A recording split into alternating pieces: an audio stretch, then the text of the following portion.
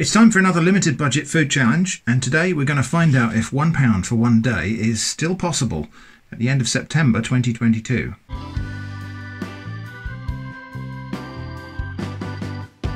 So yeah, £1 for one day is food, and that's going to be 3 different meals: breakfast, lunch and dinner, notionally. There are going to be some rules. Rules which I've just made up to make this challenging enough to be difficult, but hopefully stretch achievable, so not completely impossible. So we're going to have wild food and hedgerow foraging permitted, but not foraged fungi. I'm not going to forage mushrooms because I just think that would be like shooting fish in a barrel. The mushrooms are suddenly really good this year. I think if I allow myself to pick mushrooms, it's just going to make it a bit too easy. We will have tea and coffee included, as always, because if you want videos to come out, coffee has to go in. Kitchen facilities, power, water, transport. In the shopping, we'll say no reduced items, no cupboard ingredients, and no pro rata buying. So no buying a big bag of something and then using 10 pence worth of it. I have to be able to buy my shopping within the £1 budget. No urban foraging and rummaging in bins for condiment sachets and things like that. But I did have a rummage through pockets and glove compartments of cars, and I've got this assortment of condiments. Plus, I've got 2 of these little sachets of soup base from Spicy Ramen. So we've got, what have we got here? We've got barbecue sauce. Best before, I just better make sure this is still in date. 10/22, just about. Oh, this went out of date in April 22. This is curry sauce. Oh well, we'll see. Probably be all right. Probably be fine. So barbecue sauce, curry sauce, 2 little things of ketchup, 2 little sachets of mayonnaise, 1 of HP sauce, and then we've got salt, pepper, and some sugar. Brown sugar, I think. Yes, brown sugar. So not much, but that's all I'm going to have. So no spices or anything allowed from the cupboard, just these flavouring ingredients. One thing I almost forgot, fat is nearly always a problem on these challenges. So just to kind of sweep that out of the way so that we can focus on different challenges, I'm going to allow myself 38 grams of mucky fat that I saved from frying some sausages the day before. So that's my fat allowance, in addition to this pile of random condiments. That's the only things that's going to come out of my kitchen. The rest of it has to come from the supermarket or foraged. So let's go shopping.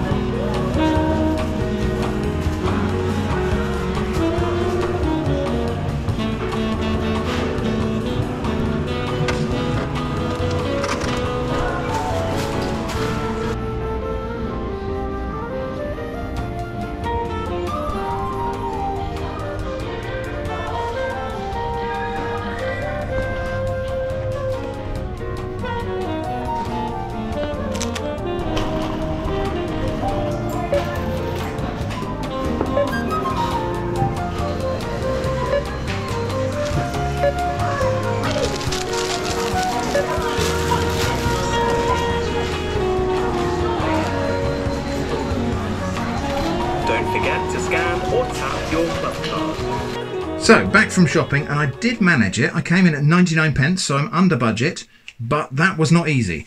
In fact, I didn't manage to get any kind of meat or anything like that, and protein was actually quite a difficulty. In previous challenges, we've been able to use things like salmon paste, and sardines were always a possibility, and even that cooking bacon for 75 pence, but that's gone up to 85 pence now. The salmon paste that used to be 27 pence at the start of when I did my first challenge has gone up to over 30 pence now. Can't remember exactly how much, but it's gone up. So yes, things have gone up. Quite a few things have gone up quite a bit. Some things are still relatively reasonable, so I tried to work within that. So here's the shopping. I've got a tin of kidney beans, 240 grams drained weight. These are cooked, and that was 33 pence. I've got a 500 gram pack of spaghetti, which was 23 pence. Now this has actually always been good value. It used to be 22 pence. It's gone up a penny since the start of when I was doing these challenges. So this has only gone up a penny.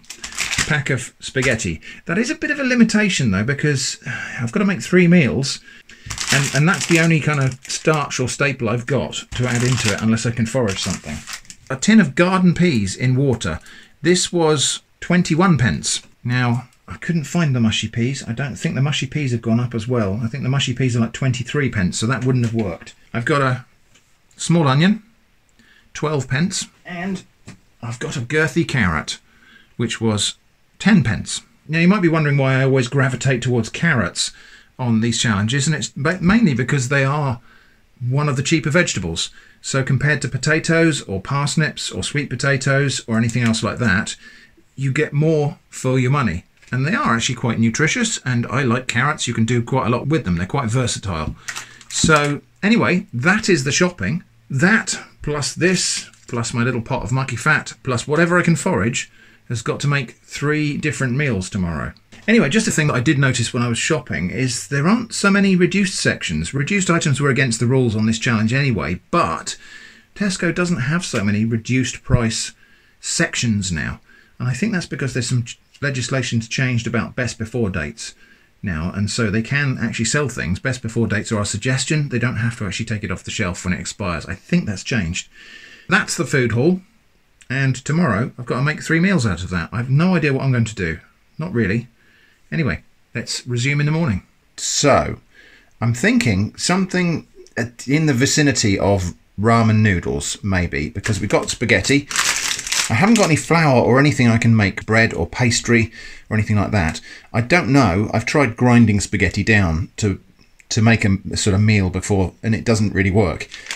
So I'm going to cook some spaghetti, and I'm going to serve it somewhat in the manner of ramen noodles, I think. So I'm going to go for about 150 grams of pasta to cook. This water's just coming up to the boil. Now for salting it, I could use the salt that I've got, but I've got 2 of these packets of ramen seasoning, which is mostly salt. I've only got 2 of these little sachets of pure salt, I think, so I'm going to use some of this for seasoning the water. Probably about half of this packet. So this stuff is salt and chilli. That will cook some flavour into the pasta, but that's fine. Okay, now that's up at the boil. God, the chili's really hit me. In with the pasta.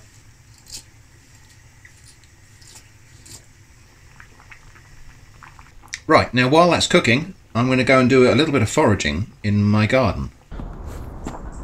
Okay, foraging in the garden. Is it really foraging if it's in my garden? Well, I'm going to say yes it is, because I'm actually going to be picking some of this, which is mostly chickweed. I say mostly chickweed because mixed in with this there's petty spurge, which I've got to make sure I don't pick. But I'm going to say that's foraging because I could just walk down the road and pick this from somewhere else, as opposed to, I don't know, nasturtiums here, which I obviously don't grow wild here in the UK. So I'm not picking things I planted, like herbs. I'm picking weeds that grow naturally. So this stuff here is chickweed, and it's lovely. This stuff here is petty spurge, and it's poisonous. Quite easy to make a mistake if you're not careful. This one has a latex-like sap inside of it, which is caustic and toxic and just nasty.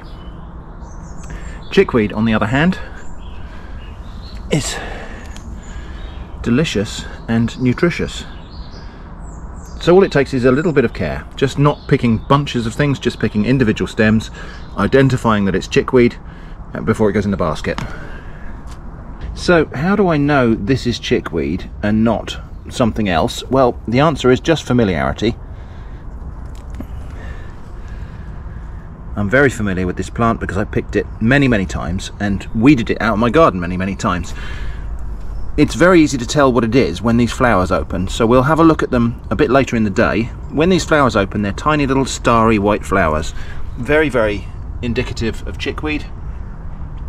Petty spurge does not have those little white flowers, and although we've got a mixture of petty spurge growing together with chickweed, it's very easy to tell the two apart if you just apply a little bit of care.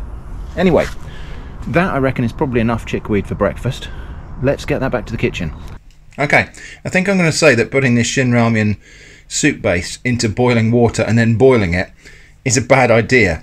It's like the whole kitchen's it's like the whole kitchen's full of pepper spray at this point now. I don't know if you can hear that in my voice. Anyway, we've got this lovely chickweed, but it is going to need a little wash because it does tend to pick up a little bit of soil and grit. So I'm going to put it in some cold water there and just let it sit for a little while to loosen the dirt. Then we'll give it a little swish and take it out. And I think we'll find, yeah, we can see specks of dirt already down the bottom.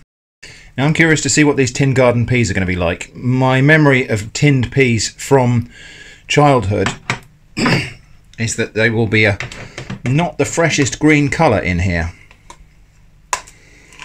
And I'm not going to lie to you, when I picked these up in the supermarket, I grabbed them, I thought I was grabbing a tin of mushy peas, which would have been much more versatile for making soup, I think. Mushy peas are a kind of mealy pea. Oh yeah, look at that, they're kind of army green. So, these peas are, oh, they're quite mealy actually, so they might make a decent soup. We might be able to make some pea soup out of this later. They taste alright. They taste like overcooked peas. Most of those are going to go in the fridge, but we will put some of those in... No, not ramen bowl. The chickweed is now nicely washed, and because it floats a little bit, the dirt that falls off sinks to the bottom. So we've got nice clean chickweed. Just giving that a shake over the sink, and I'm only going to take the top parts. I think I'll just run the knife through that and kind of shred it up so it's not stringy stalks. So nice fresh green leaves there. That's good. I think we'll have a little bit of onion, and I'm going to put it in raw, but only a bit. And so this onion, I'm going to slice it against the grain really thin. And a bit of carrot. I'm not going to peel it because that would just be waste. It's quite a nice sound carrot. The skin's good. So I'm going to grate some of this. I reckon that's about enough. Let's put the noodle bowl together. So, with probably not all of this soup base, probably only again another third of a packet, and some boiling water. I'll just make it a quick broth. And again, and again, gosh, the chili in this is really volatile. The pasta, which I have deliberately cooked beyond where I would normally cook it for spaghetti, because I want really soft noodles here. Okay, and there's some left which I'm going to drain because I have another use for that later. Some of these rather weird looking garden peas, and they don't need any more cooking, but they'll just warm through in the broth.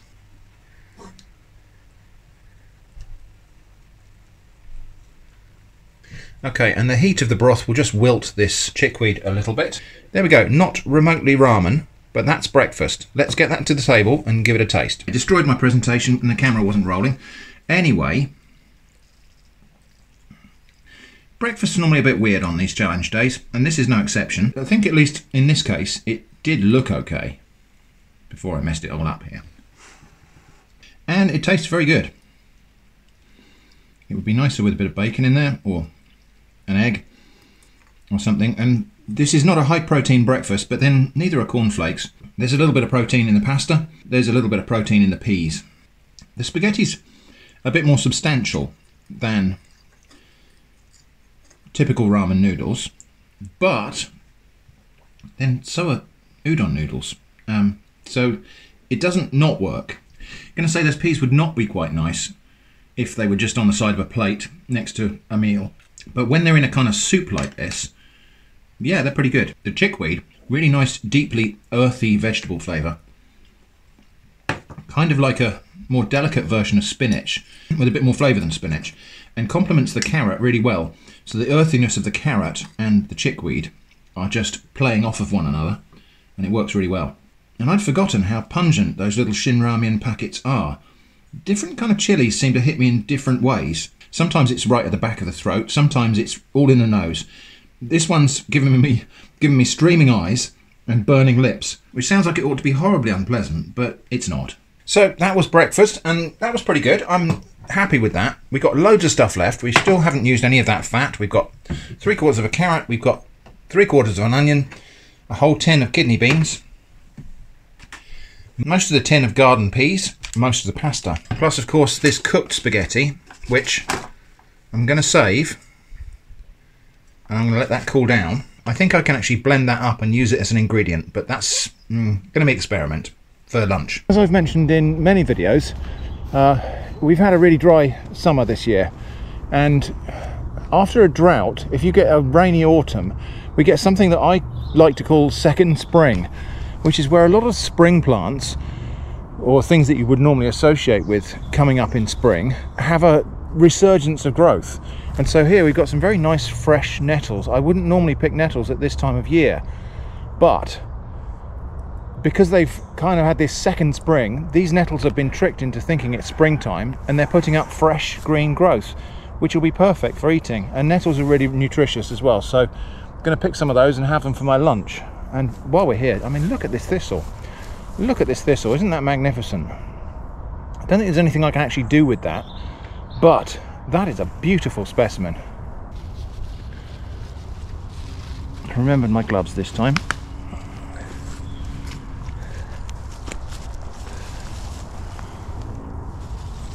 I'm just picking like the top 4 or 6 leaves of the nettles.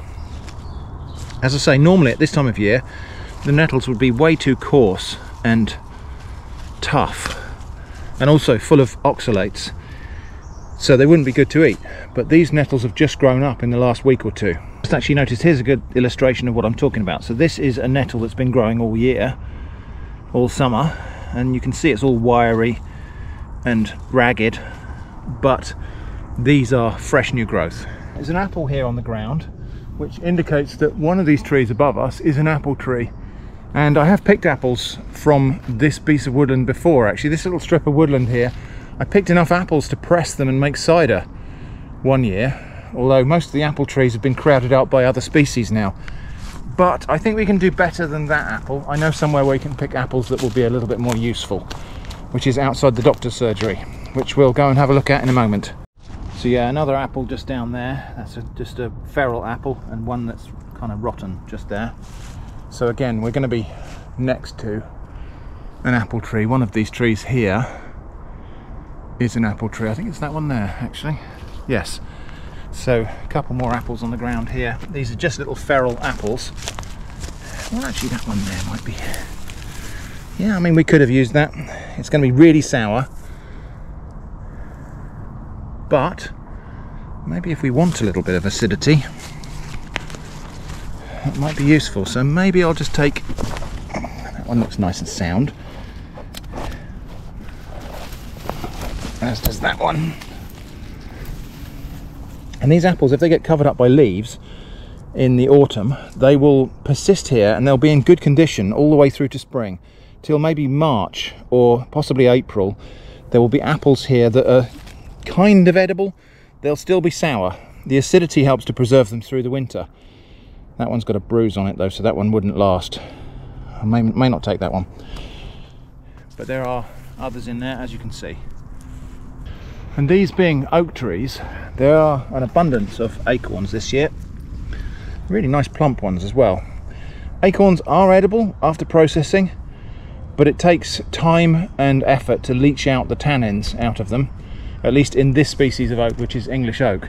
There are other oaks, like the holm oak, which have acorns that can be directly eaten as soon as they fall, but I don't know of any of those growing right near me. So we might have another video on processing acorns and eating them separate from this one. Just around here in the front hedgerow of the doctor's surgery, we've got an apple tree. And I've picked and eaten these apples before. I've picked and eaten them out of a hedgerow actually in February or March or something, because again, these apples, if they fall into the hedge here and get covered up with leaves, nature will just do its thing and preserve them, and they will preserve and stay there intact until at least March, if they're sound specimens. Anyway, if they're sound apples. Anyway, I need to find a nice one I can reach. I think there's one up there I can probably get to. That wasn't so easy, but I did manage to get two fairly decent apples. That one's got a bit of bug damage by the look of it. That one's fairly sound. So let's get that back to Atomic Shrimp HQ, see what we can do with that. Right then, so these nettles are an important little boost for the protein in today's diet, because nettles contain all of the essential amino acids for human requirements. I'm going to give these a good wash. I'm going to blanch them in some boiling water, and then we're going to make some kind of nettle and bean burger thing.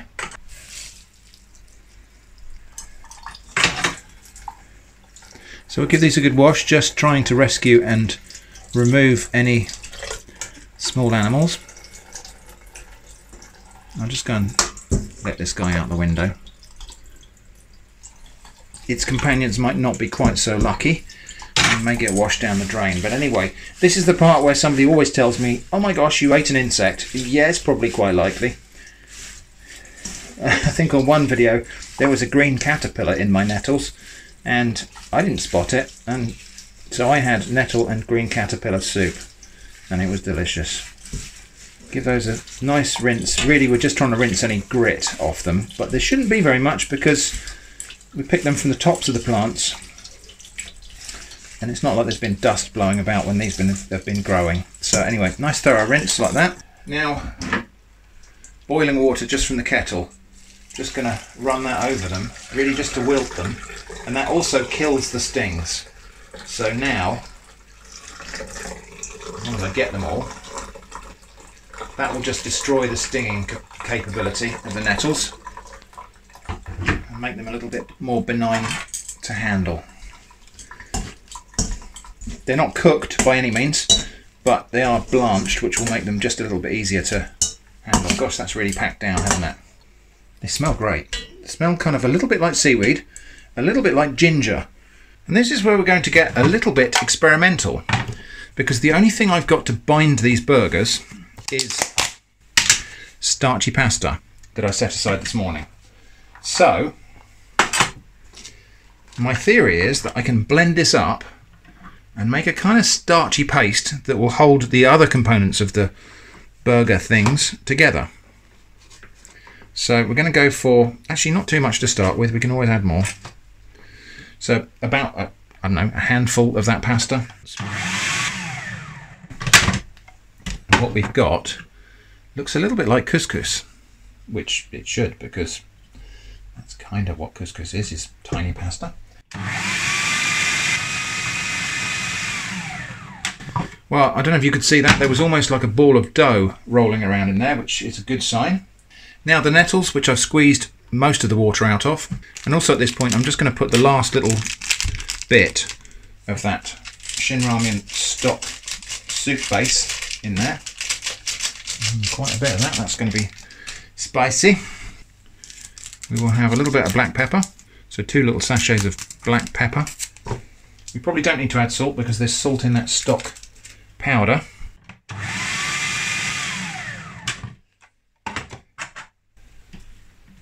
I'm going to add a little wedge of onion, so probably about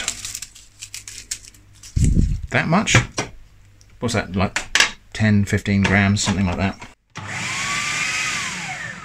And now I want to put some beans in there, and I reckon it's probably going to take about half of this tin of red kidney beans. I'm expecting to find that there's quite a lot of water in here because this was a cheap can of beans. It's quite well filled actually. I'm going to drain those and tip the water away. I know you can do things with aquafaba. I'm not doing that today. And not all of my beans. So I'm going to put some in there and blend them fine, and then some, and I'll just pulse it. So the other approximately a quarter of a can of beans. Now we've just got to see what we can do with this bean and pasta and nettle mixture. It's quite doughy, so I think it will hold together, but I think it will need a little bit of a chill. I'm going to divide that into two. And then just gently form it into kind of a patty. Now fortunately we do have fat for cooking this today, so that's a bonus. I'm just going to place these, just going to give them a really good squeeze so it's all nice and coherent, and place it on a piece of reusable baking liner. So those are going to go uncovered in the fridge, so they will dry out a little bit, and in an hour or so we'll cook them for lunch. Before I wash up the blender, I'm going to strain these peas and blend them up, because I'm going to make pea soup, and I might as well just blend them now while the blender is already been used. Blended peas, those will go back in the box, and we'll make some pea soup as a starter for lunch. So fortunately, even though these peas were sold as garden peas, they are actually quite mealy and starchy, but that's ideal for soup. Most of my mucky fat, I think probably about 2/3 of it, is going to go into this pan. I'm going to just put the spoon in there so that warms up and the fat melts off of it, so I don't waste any. And these burger things have firmed up a little bit, so that's good.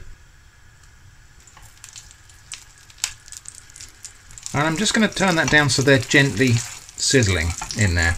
Meanwhile, over here, since we've got the frying pan going, I'm just going to cut a couple of nice, well, a few slices of this carrot. And I'm going to drop them in the frying pan and just see if I can get them to crisp up a little bit. I've got these peas. This is the tinned peas. Not my favourite ingredient. Kind of regret buying these, but we are where we are. That's going to go into a soup of some sort. And I think I'm going to help it along with this curry sauce, this sweet curry sauce. So it'll end up being a very mild kind of dal almost. These bean burger things are cooking a little bit quicker than I hoped actually, so I'm going to turn this down so they don't burn. I think we'll have most of that pea stuff in there. Maybe save a little bit in case we can think of something else to do with it later. The curry sauce. Now this curry sauce is out of date, but I don't think that's going to be a problem. It looks fine. It smells like it should. It kind of looks like it should. I am assuming that's fine. So a little splash of water in there just to loosen that up. I also think this is the place for the HP sauce, because HP sauce is basically tomato ketchup with tamarind. So I think tamarind and allspice and things like that will go with what we're making here. It might make it a weird colour, but I think the flavour will work.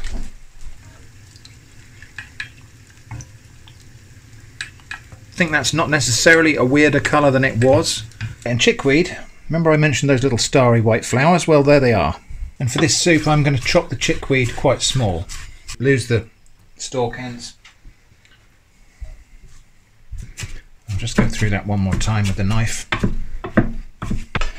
Okay, in with that chickweed. I'm just going to cook that for a moment just to let that wilt down. Just the heat of this mixture will wilt that down. And I've just got some caramelized carrot slices to go on top there. Okay, doesn't look great I don't think, but let's go and give it a taste. I didn't season this when I was cooking, so it's going to have a little bit of extra salt. Let's give it a try. Put a bit of pepper on there as well, by the way.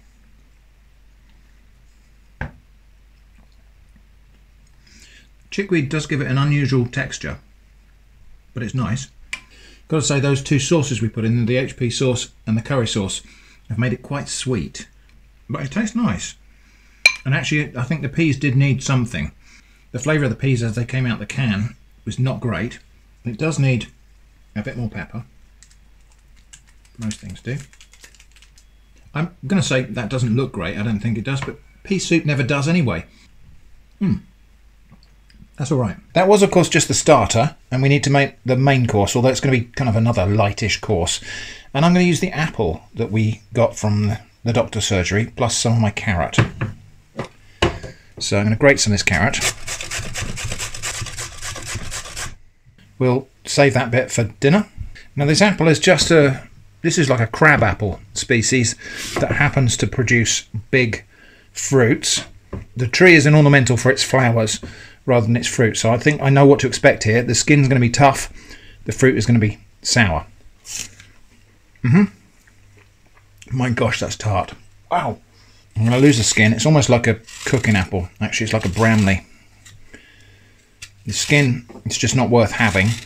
Probably could do something with those. Probably make apple tea or something. Or if we had some bones, we could make bone apple tea. That's what that is, right? You can tell this is a really acidic apple because it's not browning on exposure to air. The acid in the apple is providing the resistance to browning that you would normally get by adding lemon juice. I'm going to cut that into little matchstick slices. Now I don't think it will hurt to have a little bit of sugar in this because those apples are super sour, and I think the mayonnaise. What would be really good here would be some mustard, but we don't have mustard. So just kind of lightly dress those in that little bit of mayonnaise. So the nettle and bean burgers with an apple and carrot salad. Let's get that to the table, give it a taste.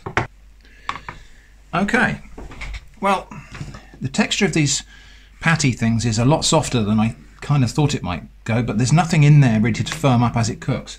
Eva, would you be quiet? Anyway, let's give them a taste. So they're quite soft. They're really tasty. Nettles and beans, definitely a good combo. I think we might have to revisit this one, even though there's nothing really wrong with the flavour here. We might have to revisit this and do a recipe redemption where we do it with something else to kind of help bring it all together. Maybe some oats. That tastes really good, and the nettles are part of the reason for that. And the apple and carrot salad, it definitely needed the sugar because these apple pieces are really, really tart. But it's nice because that brown sugar hasn't completely dissolved into it. So you've got a kind of crunchy brown sugar thing going on, which is adding sweetness, and then a crispy apple thing, which is adding sourness. I'm not really sure these two things go together, though. It's not nice. Not really a combination that I would say is notable. Not lying, though. These things taste really good. I suppose the fact that they were fried in sausage grease might help a little bit as well. So actually, these two things on the plate are more of a contrast than they are a combination. So you've got the nettle and bean patty, which is slightly spicy from that soup base powder we put in there. Deeply savoury. The apple and carrot salad is really light and refreshing. So in that sense, they do work together, just alternately rather than together. Anyway, camera off now. I'm going to finish this. I very nearly neglected to mention that there is no trace of the pasta that's in here. So the pasta's completely combined in. There's no conspicuous pieces of spaghetti in there. So that did work, although because the starches were already cooked when they went in there, it hasn't really bound it together. However, that was quite a pleasant and satisfying meal. Using the remaining ingredients, I've got to try and make a pasta sauce, and I've peeled that little bit of carrot, mainly for visual aesthetics more than anything else, just because it does tend to look a little bit dull when it's got the peel left on. I'm going to cut this fairly small, so we'll go for not quite tiny dice, not quite julienne. Fortunately, we have most of the onion left. I'm going to just cut that into slivers. So most of it I'm just going to cut into little crescents, and some of it I will dice a bit smaller. Bit of an awkward shape for cutting because of the pieces I cut off earlier. That's the rest of the fat. I'm just going to chuck that in the microwave for a second just to get all of it out. Alright, so that's all of it, and we also got a little bit of kind of browned juices, which will add a bit of flavour. So carrot and onion in. I've got an awful lot left to work with here, so I'm just making the most of what I can out of this lot here. I was thinking about putting the remainder of the peas in there, but I think it's just going to make it unpleasant to look at. So I think we'll keep this simple. And we will have a little bit of salt in there just to help those along. The remaining kidney beans, again, I think I'm going to have about half of them, so about a quarter of the total can, which I'll mash up, and hopefully they will contribute to the sauce a little bit. And the rest of them will go in whole. It's getting a bit dark now, so I've had to put the kitchen lights on. Everything's going to look a little bit unnatural from here on in because of the lighting we have here in the kitchen. Right, the rest of those beans can go in now. And you can hate me for this if you want, but the only tomato I've got is these 2 sachets of tomato ketchup. Really not very much of it. It's like 2 teaspoons full of ketchup there. And yeah, I know, ketchup doesn't make a pasta sauce, but it's what I've got. I've also got this barbecue sauce, which is going to go in there as well, because again, it's what I've got. And this is just really ketchup with a bit of smoky flavour and probably a bit more sugar. Just going to cook that gently to hopefully drive off some of the acidity, some of the vinegar from the sauce. And I think with the acidity of that tomato ketchup, it's probably going to need a little bit of sugar in there. Should I taste this now, or should I leave it to be a complete surprise? Well, we'll give it a taste. It tastes okay, but it's nothing like I would normally expect from a pasta sauce. Water's at a boil now, so the salt goes in, the very last one. And I'm just going to do 100 grams of pasta. I think that's probably enough. Okay, that pasta's done. Still got a little bit of a bite to it, which is what I want. I'm going to put that straight in there. I'm not going to drain it completely either, because you probably need a little bit of liquid just to loosen up that sauce. You can always add some more from the pan if need be. I'm just going to stir that round because I really want that to pick up anything that was stuck on the pan in order to coat the pasta. Well, not Moroccan pasta. Let's get that to the table and give it a taste. Okay, you can probably hear rain in the background. This is what we've got left. So, I'll taste it as it is first. I haven't got any more salt to put on there. I've got 3 little sachets of black pepper left. I have a feeling we're going to need it. I think maybe that sugar was a bad idea. I thought the ketchup was going to be sufficiently acidic to need balancing with sugar. But what we got here actually tastes quite sweet. Let's try it with a bit of pepper on there. I'm guessing we must have driven off some of the acetic acid from the vinegar. It's lacking something, and what it's lacking is tomato.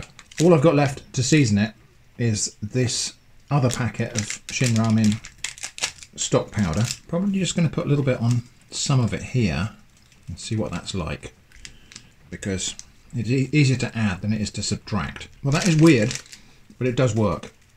So, some more of that on that. That really actually seems to accentuate the smokiness of that barbecue sauce that was in there. Well, I think the best way to sum this up is weird but not terrible. It's definitely lacking something. Garlic would be great, mushrooms would have been great, obviously tomatoes would have been really nice. It's just missing all of those things, and when I say missing, I mean in both senses of the word. They're not there, and this dish is yearning for them. Right, let's just go and have a look in the kitchen, see what ingredients we've got left, and then we'll have a little wrap up and score these meals. Remaining at the end of the day, we've got 257 grams minus a couple of grams for the packaging. 257 grams, so about half of the pasta uncooked. Plus I've still got some pasta that I cooked earlier and didn't use. I've got a couple of tablespoons full of the pea mixture, which I just couldn't bring myself to add to that recipe. I think it would have just made the sauce look really unappetizing. It might well have added some protein to it. I think it might have just damaged the flavour even more. I've got nearly a whole packet of Shin Ramen stock powder. I've got those 2 apples. They won't go to waste. I'll make an apple pie at some point. And I've got 3 little sachets of brown sugar. Probably 3 half teaspoons, so a teaspoon and a half of brown sugar. that's it. That's all I got left at the end of the day. So that was pretty tight, apart from energy. I think the pasta covers that. But I think we'll need to score these dishes. So as I'm sitting down to edit the video that you're now watching, I think we'll just assign some scores to those different dishes and then talk about the challenge in general at this point in time. So the breakfast, the kind of noodle bowl, I think that's possibly one of the nicer breakfasts I've had on this series, but that's mainly because the breakfasts are usually a bit weird and mismatched ingredients. It could have done with a boiled egg in it, it could have done with a bit of bacon on there or something else. It was just missing maybe one extra thing to make that really enjoyable. I'm going to give that 6 out of 10 because it was okay. The lunch starter pea soup, a little bit on the sweet side, but actually quite enjoyable, and probably really the only way that those tin peas can be truly enjoyed is in a soup. So again, I'm going to give that 6 out of 10, I think. Lunch main course, apple and carrot salad. There was absolutely nothing wrong with that salad. That was really nice. Apple and carrot and mayonnaise, can't really go wrong with that. The bean and nettle patties tasted amazing. They tasted really, really good. A little bit disappointing on texture. They were very, very soft texture, almost like potato cakes. But they were okay. I think all in all, I'm going to give that meal another 6 out of 10. I think there's room for improvement there. Some walnuts in that apple and carrot salad would be fantastic. And probably just a handful of oats in those nettle and bean patties would give them the right firmness to make them a bit more enjoyable. And maybe one other item on the plate there would have rounded that out. And finally the pasta, again, conspicuous by what was lacking. It really needed something else in that sauce. It needed tomatoes or garlic or mushrooms or meat or something in that sauce. It was just a little bit lackluster, a little bit low on flavour, just a tiny bit uninteresting, not very saucy. It was not awful though, so I think this one's probably going to get 5 out of 10. So a bit of a kind of level, middle of the road score for this whole set of things, but I think that's probably a reflection of the limitations of the shopping. The prices have gone up.